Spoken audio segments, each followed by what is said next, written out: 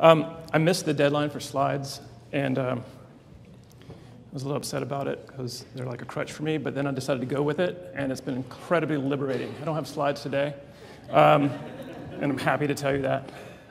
So I'm here also to talk about cost, and I think kind of what I'm going to say is very complementary to what's happening at UMUC. I work for Achieving the Dream. We are actually not brand new. We've been around since about 2006. Has anybody heard of Achieving the Dream before? Okay, great. So if you don't know about Achieving the Dream, we started as a kind of a grant-funded, Lumina-funded project and then we kind of became a nonprofit a few years ago. And we really we are member institutions, and we work exclusively with community colleges to work with them to kind of holistically transform the institutions to meet their student success goals. So not just OER, but a number of initiatives. We work with our member colleges to improve their outcomes. And OER is really one of the newest initiatives that we have at ATD.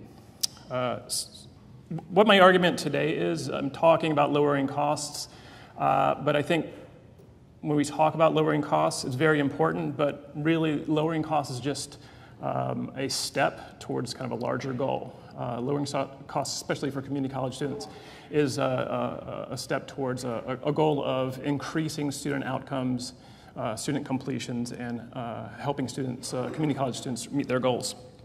Today is the day I'm going to talk about this initiative called the OER Degree Initiative, and we just today released our first research report on launching OER degree pathways. So if you go to the Achieving the Dream website on the news section, you'll be able to download that and get probably more than you need to know about this initiative. So at Achieving the Dream, we focus on 7 capacities at colleges that they need to focus on to kind of improve their success: teaching and learning, equity, leadership and vision, strategy and planning. And so we go into colleges and really work with the colleges in a holistic way. And OER really fits into all the 7 capacities, particularly OER degrees, which I'll talk about in a second. But first, I'm going to have a pop quiz. So you need to get out your pens and paper. Sorry. So here's the first question. The more expensive course materials are, the better they are, or the more effective they are. True or false? False, okay. All right, next question. The more a student pays for course materials, the better that student will do in the course. False, okay. True or false? Assuming a textbook is an integral part of a course, sometimes a big assumption, a student who does not buy a textbook for a course should do just as well as a student who does. Oh, let's some hesitation. Assuming the textbook is an integral part of the course, can you go without it? Right. Similar to my hotel up the street at the Hilton, I can buy a can of Coke at their convenience store. It's $3 for a can, but it tastes much better, right? So I mean, clearly there's a disconnect between the kind of cost of course materials and what we really should be focusing on, which is outcomes, right? Student goals. And so I think that's a really important piece. Students value kind of quality courses. They value instruction. They know when they get this $200 textbook and read 3 chapters out of it, they feel ripped off by that. And I think students more and more are, as we see from the data, they're finding ways to get the materials cheaply, or if they can, they're trading with other students, and they're doing what they can to get the materials. I did have some really kind of ad hoc conversations with some student groups at Montgomery College in Maryland, as well as a borough of Manhattan. And I got a quote from one of the students, which was, I use the course to supplement what I learn online. And I was like, don't you mean the opposite? No. So basically, they're really striving to kind of learn something, and they want to learn it, but course materials and the expensive course materials, especially for community college students, is a barrier. So why should we care? Why should you guys care about this? Have any of you read Sarah Goldrick-Rabb's book, Paying the Price? Okay, you should read it. It's a study of community college students in Wisconsin, and she looks at specifically financial aid and expenses.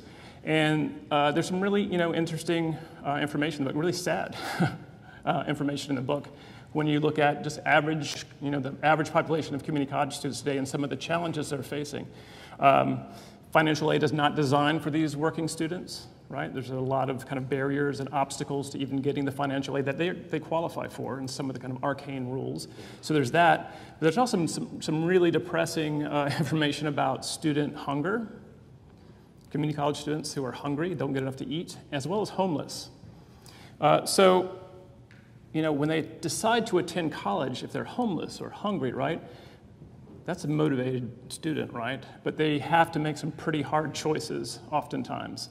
And I think you pointed out some of the statistics about kind of adoption of textbooks, but there's a 2016 student textbook and course material survey out of the Florida Virtual Campus Survey. A significant number of students take fewer courses because of expense. They don't register for a specific course because of the textbook costs. They drop courses, withdraw, earn a poor grade specifically because of this, or fail a course, or don't even purchase the required textbook. So again, assuming that these textbooks are important pieces of courses, and a student is not having that material, they're not going to do well. And we know also from research, if momentum counts for a community college student, so the more courses you take and are successful in, the higher the chance you're going to be successful. The more barriers you encounter that you have to stop out, you're not going to come back, right? And that's not what we want. We have a really kind of miserable completion rate at community colleges that we have a solution for, which is more and more open educational resources. So the cost of course materials really affects a college student's future, whether they're going to succeed, whether they can even access these courses. But like I said, it's a symptom of a larger problem, I think. And I think the reason that Achieving the Dream is involved in looking at open educational resources, because when you start looking at costs, how we got to this situation where we have these publisher textbooks that are so exorbitantly expensive, it really opens the door at looking at some other issues, kind of structural issues within community colleges. How do we measure efficiency or efficacy in higher ed, right? How do we know that a course works, right? Is it the grades, what is effective teaching, and how is it being done in community college classrooms? My screen keeps popping back. What is the role of faculty at institutions, and what should their role be? How does the internet, or kind of access to the information that's on the internet, how should it change? How has it changed education or knowledge creation? How should it? What are the institutional costs of a student dropping out? Because there are costs to that. You invest in a student, and a student drops out and doesn't come back. That costs a college money, and that's often costs that they're not looking at as far as their kind of bottom line, I suppose. And what is a student's role, or what does a student's role need to be in knowledge creation and content creation? And for Achieving the Dream, these are not just cost issues, these are kind of institutional structural issues that we see as opportunities. And the reason we think, we look at institutional issues is because when we first started out, after the first 5 years, Achieving the Dream did a deep study of its outcomes, something that, again, that often institutions don't do, and found that for the past 5 years, Achieving the Dream hadn't been really that effective, hadn't moved the needle at these institutions. And the particular reason was the way Achieving the Dream was approaching it was like kind of discrete, ad hoc kind of initiatives that weren't really connected together. And so since then, we've really seen the advantage of going into an institution, really looking deeply at the kind of the structural issues.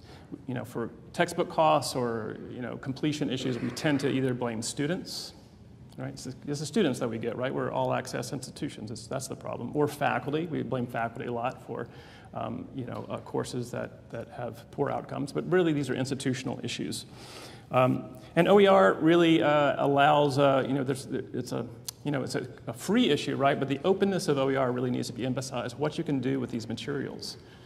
How many planets are there in our solar system? Is Pluto 8 or 9? 8. Well, right, exactly. At some point when I was going to school it was 9, right? And then, 2006, I think, Pluto, sadly, was downgraded to a dwarf planet, so there's 8.